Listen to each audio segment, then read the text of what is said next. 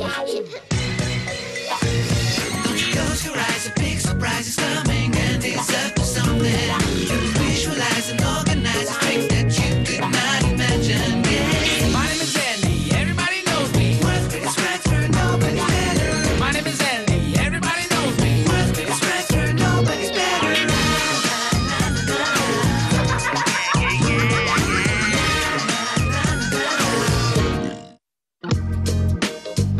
Maybe I pushed things a little bit too much in my latest quest to reach the top in pranking. It all began innocently enough, but then doesn't it always?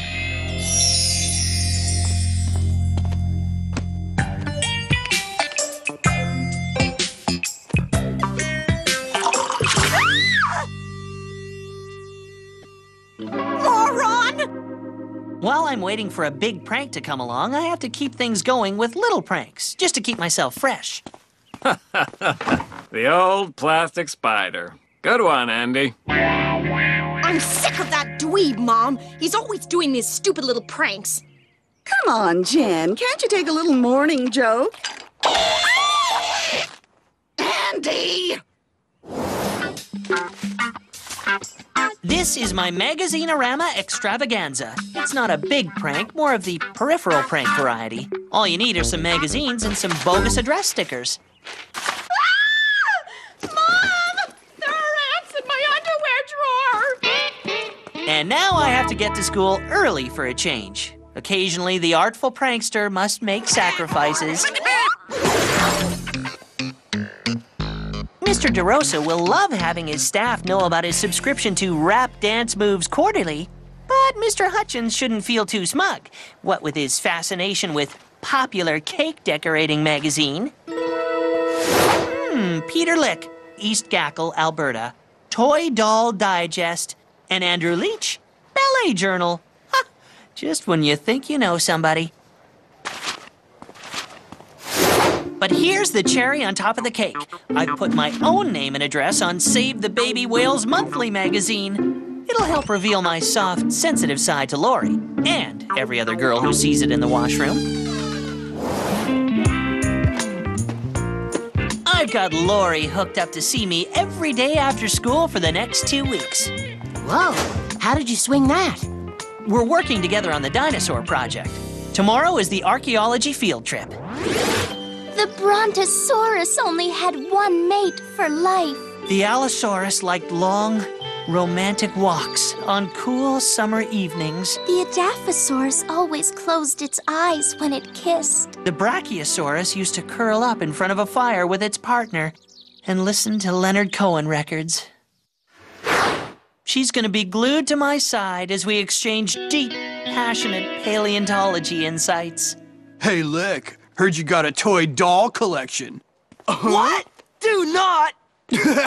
Toy dolls, that's, funny. I wouldn't laugh, Leech. I heard you subscribe to Ballet Journal. Huh? Bet you look cute in a tutu. You started early this morning. Here are the results on your archaeology tests. An A! B plus. A minus. A B plus, right on. An F, all right!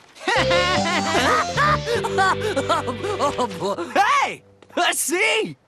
I got a C minus. This'll really boost my, average. There's gotta be some mistake. No mistake. You had only 2 correct answers. In all my years of teaching, I've never seen that on a multiple choice test. Unbelievable! Leech. What a moron! Lick and Leech did better than me? I think I made a serious miscalculation. I found the answers to Mr. Hutchins' archaeology test on the computer in the library. All quite accidentally, once I figured out the password. But it must have been last year's test. Even so, how is it possible to do worse than Lick and Leech? Oh, come in, Professor, come in. Class, I'd like you to meet Professor Livingston. It is his archaeological site we will be visiting.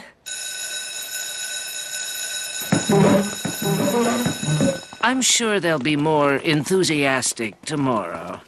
Oh, why should they be any different from everyone else? People have had their fill of all the dinosaur hype over the last number of years. I can't even get the newspaper's attention anymore. What you need is a hot mug of cocoa. Only 2 right? Even if you had answered C to all the questions, you would have got, on average, 25% correct. He should have copied off a lick.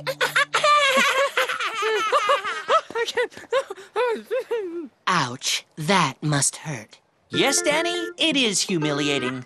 But right now, all I really care about is that I get to do the dinosaur project with Lori for 2 glorious weeks after school. Oh, Andy, I'm going to do the dinosaur project with Jervis. Jervis?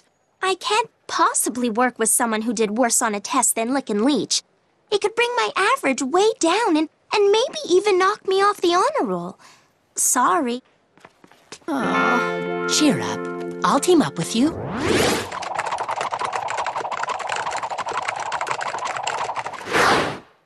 Thanks, but no. Remember our rule, Danny. We only team up with hardworking, brainy, but naive kids on projects.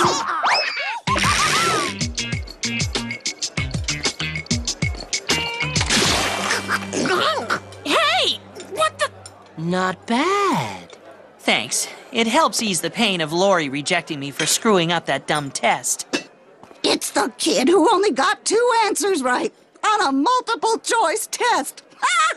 What an idiot!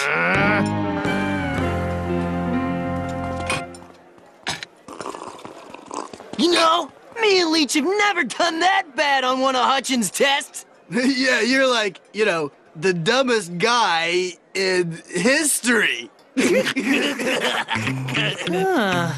This whole test thing is gonna ruin my prankster reputation. But what really gets me is Lori thinking I have an IQ of a fossil. I have to come up with something that makes me look brilliant. Like what? I don't know yet, but it has to be the mother of all pranks. I've got it! Can you get ointment for it? This could possibly be the biggest idea I've ever had. Well, don't keep me in suspenders. What is it? What if on the field trip tomorrow, I, Andy Larkin, make an amazing discovery? The greatest archaeological find of the millennium. Lori would be begging to do the project with me. I'd be a hero, not a zero. Wow, sounds ambitious. But what are you going to find? A replica of this chicken wing bone. Aren't dinosaurs supposed to be big? This bone is going to be 1,000 times bigger than it is now. Meet me at the school library right after school. You got it. Forget mother of all pranks. Make that the mother dinosaur of all pranks.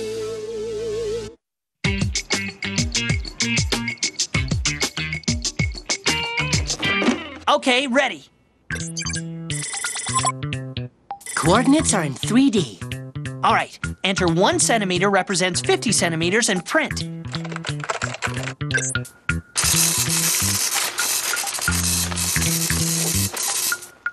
Beautiful! Come on, we don't have much time. This plaster of Paris looks like the real McCoy. Now let's get this out of here. Grab your end. Careful, Danny. Once we're outside, there's no getting back in. If we ruin this, we're sunk.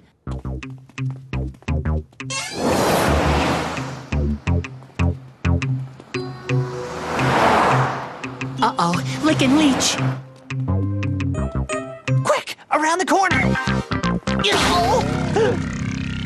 No, I don't believe it. Oopsie. Well, what are we gonna do? We'll have to go to Plan B. And I know what you're thinking. What's Plan B? Right. What is Plan B? I don't know yet. But every prankster knows there's gotta be a Plan B. How could you do so bad on that test? I want to change my name. Why didn't you study? I did study. I watched Jurassic Parking Lot too. Well, actually, it was the video game version. For your sake, I hope there's a heaven for loser dweebs. Mom and Dad went to a movie, and since you were working late at school, something I find hard to believe, they left you pizza money on the kitchen table. Loser! Did you come up with Plan B yet? I'd even settle for Plan B minus. Yay, mush! Just what we need to get our brains working again. The cook was off tonight, so I made your pizza. Ow! This crust is seriously overcooked. The simple thank you would have sufficed. Mush, you're a culinary genius. A chef extraordinaire. You're just saying that. I think I chipped a tooth. Time for Plan B.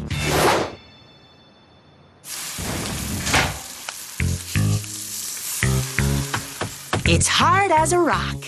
Yeah, or a fossil. Good work, Mush. Now, I need you to do me a small favor. Man, why do I let you guys talk me into these things? Relax, Mush. The dig's just around the corner. This is gonna be my best prank ever.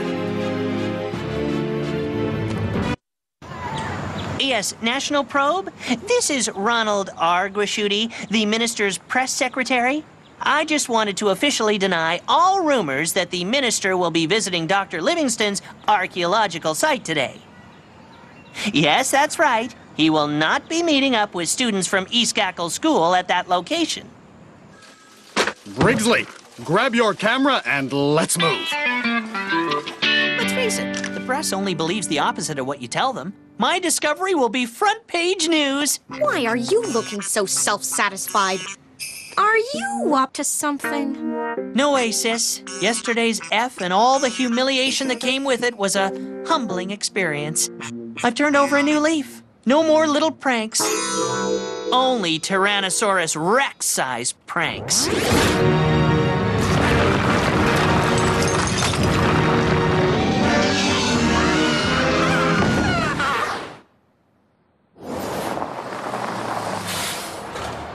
Do these kids have to be here? Stomping on everything, messing up our site? I'm just glad someone still shows an interest. Besides, any publicity is good publicity. Mr. DeRosa, welcome to our latest paleontology project. Hey, Einstein! Careful you don't get lost! Me and Leech were thinking, we could tutor you before the next archaeology test. They'll laugh on the other side of their faces when I make the archaeological discovery of the century. Lori, I just noticed a somewhat irregular soil formation that might indicate some sort of irregularity within the, ground. Right over here. My uneducated guess is that right under here, there could be some fossilized deposit. Hey, there's something here. Probably just a rock, but... oh, it feels even bigger. I think maybe... Andy, you found something. It's a fossil. Hey, everyone! Andy's found a fossil! Danny, do you have my fossil brush? Do you think this might be from the Jurassic or Mesozoic era? Amazing, isn't it, what you can learn from video games? Oh, my! This bone is in excellent condition. Who made this astounding discovery? Andy did. Well done, my boy. Do you know some archaeologists don't make a discovery like this in a whole lifetime of fieldwork? You may have a gift. I have a gift, all right. The gift for being the greatest prankster in the world. Look out, Prankster Hall of Fame. Save a corner for Andy Larkin. Did you see how Lori looked at me? Amazing! Now, one of you two together, Professor. Check, please.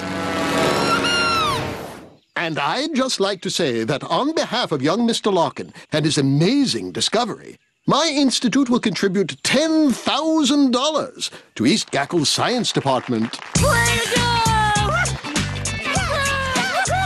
These are the moments great pranksters live for. I am triumphant! Tomorrow morning, you are all invited to my Paleontology Institute. There, the fossil will undergo a DNA test to ascertain its authenticity A DNA test? This is terrible. The school won't get the $10,000 and DeRosa will kill me. Not quickly, but slowly. Detention after detention. I'm heading back from hero to zero. I'm doomed. In less than 1 hour, we'll be at the Paleontology Institute, and I still haven't thought of a way out of this mess. I'm finished. I may as well just move the Yellowknife. I have to agree. There has to be a way to do it. Try calling the travel agency. No, I mean, there's got to be a way to pull the wool over their eyes. I have to trust the prankster force. What if that doesn't work? Then I check out those flights to Yellowknife and hope it's not too late to get a window seat. Way to go, Larkin. Yeah, brilliant. Thank you, thank you. I won't forget you once I'm rich and famous. I may as well bask in the rays of glory while I can. Gee, Andy, to think I was standing right beside you when you made the big discovery. Without you, Lori, it wouldn't have been possible. Really? Wow. And I know about how you want to save the baby whales. I do, too. So, Larkin, rap dance moves quarterly, huh? I don't know what you're talking about, sir. Take a pill, Larkin. I just wanted to say what a clever gag it was. Very funny. You know, I'd be very upset if you weren't a joy to have as a student. Joy to have as a student? Yuck! I liked it better when DeRosa hated me. You may get what you want, unless you think up a brilliant new plan. So, did you think of anything? Nope. I keep drawing a blank.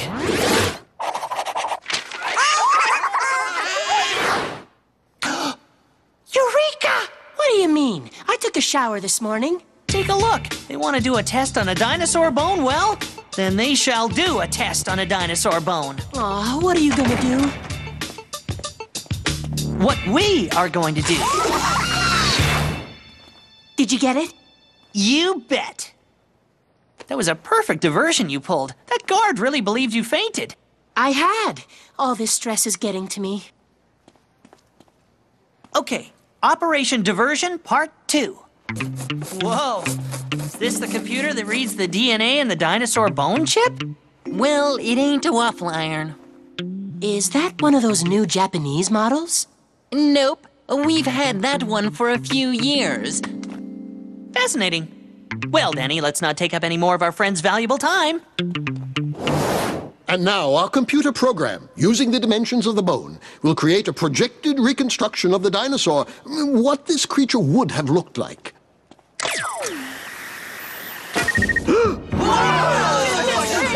This is impressive. It resembles the common chicken, but lizardly and 40 feet tall. Does this prove that chickens once ruled the earth?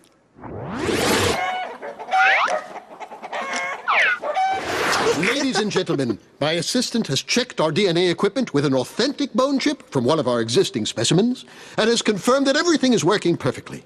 I'll now replace said bone chip with one from the fossil we discovered yesterday. Oh no! This is a disaster! Must stop the DNA analysis. I've got to pull the plug on these machines. Planning to take a bow all on your own, Larkin? Not without me, you don't. The results are in. This fossil shares DNA with Parmesan cheese and oregano. What's he talking about? Wait a moment. There is more information. The bone is constructed with pizza dough. Is he ordering lunch? And unless pizzas once walked the earth, I'd say we've been hoodwinked in a very elaborate hoax. Larkin, I should have known you were up to one of your pranks. You've cost us $10,000! Ladies and gentlemen of the press, yes, it seems we are the victims of a most amazing deception. But it's nice to see dinosaurs again in the spotlight as front-page news. And it's glorious to see the press here finally giving my Paleontology Institute the attention it so richly deserves. I would like to know who the brilliant mind is who put all this together. We thought it would be great to, get the kids involved in the complicated world of science, so I, asked young Mr. Larkin to come up with a plan. An ingenious idea, Mr. DeRosa. Naturally, on these grounds, I'm still prepared to give the East Gackle Science Department the $10,000 endowment.